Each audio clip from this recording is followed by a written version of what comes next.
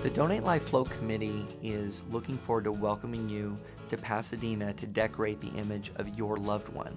A Floragraph is a very special opportunity, and very few families nationwide are afforded the chance to create this beautiful lifelike portrait of their loved one every year.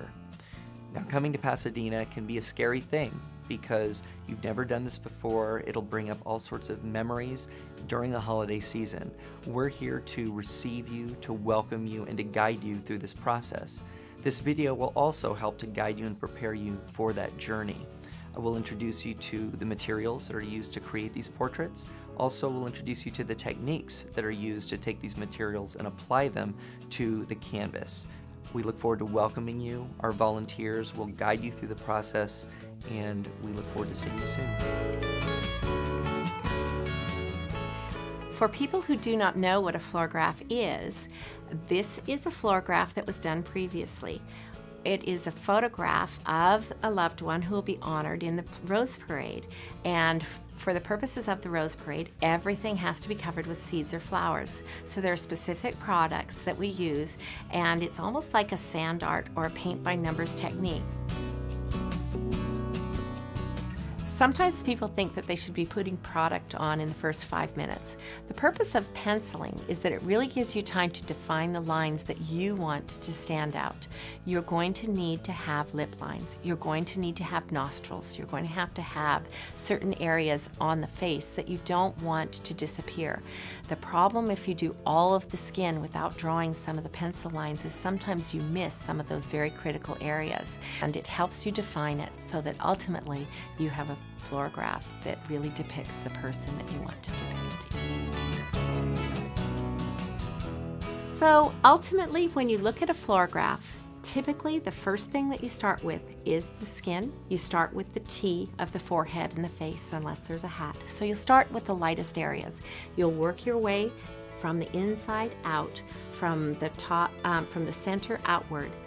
It's really important that as you go from one area to another that you have some shading just to distinguish the two different areas. So in that case, you would take a little bit in your hand.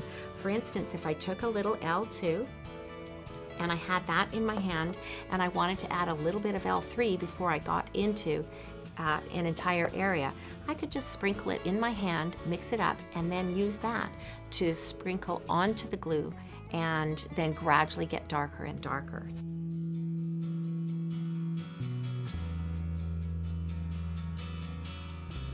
We happen to like using sometimes a cinnamon or one of the darker colors to use the lines for the nose, or maybe the creases in the eyes, or maybe some of the smile lines, or perhaps a dimple. So you don't want to lose any of the detail, but at this point you haven't added any of the colors. You've really just worked on the skin itself.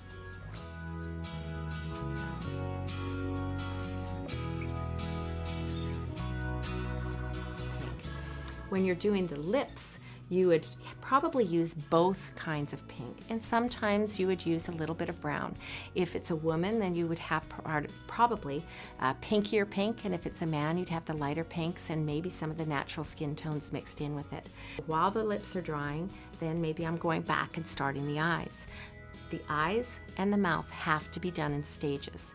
It's really important that you let each area dry at least somewhat before you add a new product, or all of the colors begin to look muddy.